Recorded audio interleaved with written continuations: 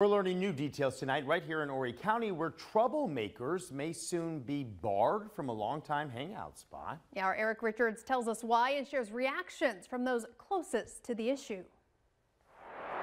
Horry County is cracking down on crime at boat landings and is introducing a new ordinance to do just that. It's going to be a solution to a problem that the community of Rosewood has been dealing with for quite some time. That problem? People hanging out at the boat landing, doing drugs, playing loud music, and even doing donuts in their vehicles. Currently, boat landings, we have an ordinance that allows people to camp out at the boat landings. Not a big deal, doesn't cause us a whole lot of problems in most cases.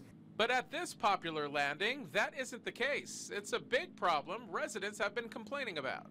It would deter a lot of activity back there at all sorts of the hours, past midnight, 2, 3 o'clock in the morning, loud music. I do hear that on weekends. Some things are always suspicious, and people are there very late at night, I'm sure, doing things they shouldn't be doing.